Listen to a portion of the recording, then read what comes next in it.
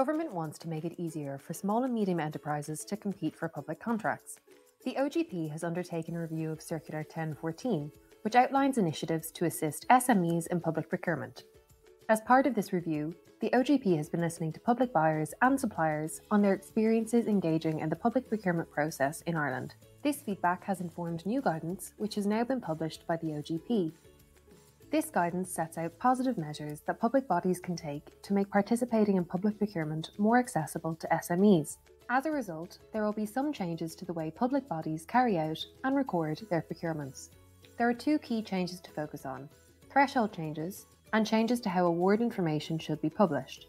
The threshold at which contracting authorities must advertise contracts on e-tenders has changed.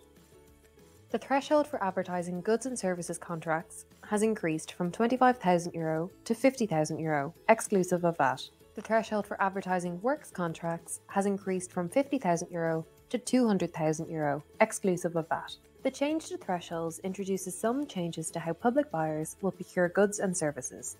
Buyers can award contracts that are valued below €5,000 on the basis of verbal or written quotes from at least one supplier. For contracts valued between €5,000 and €50,000, buyers have multiple options.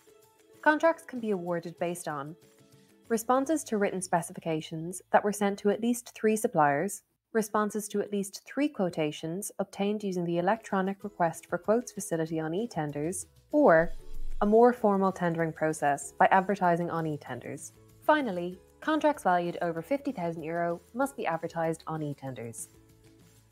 From now on, contracting authorities must publish award information for all contracts valued over €25,000, excluding VAT. This includes contracts awarded from framework arrangements. This information must be published on e-tenders on completion of an award. Even if the competition was managed outside of the platform, contracting authorities must manually create a record of the award on e-tenders. These measures, outlined in the updated circular, will make public procurement more accessible to SMEs. For more information on these and other measures included in the new circular, please visit gov.ie/OGP.